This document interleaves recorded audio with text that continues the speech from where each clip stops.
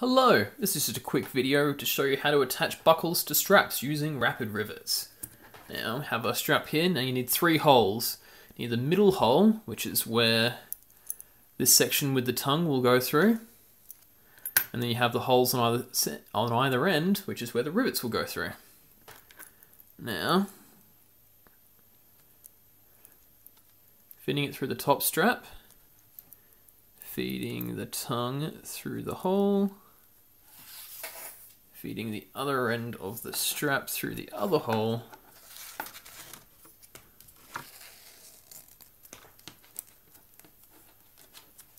you have that. Now, Rapid Rivets, very easy to use.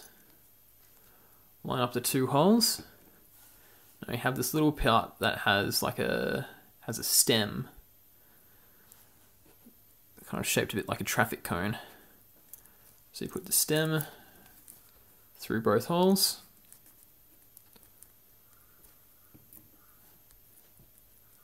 And you have to put the little cap on, and when you push it together, it'll clip kind of together like that.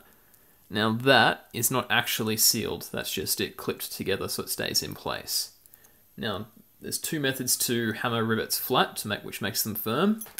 You use an anvil and a setter like this. So this has a little rounded shape in there, so that keeps the rivets having their nice rounded shape.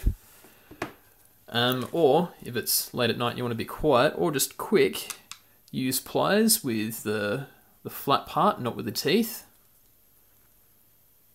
Pinch it between there, squeeze it down, and that is it, set.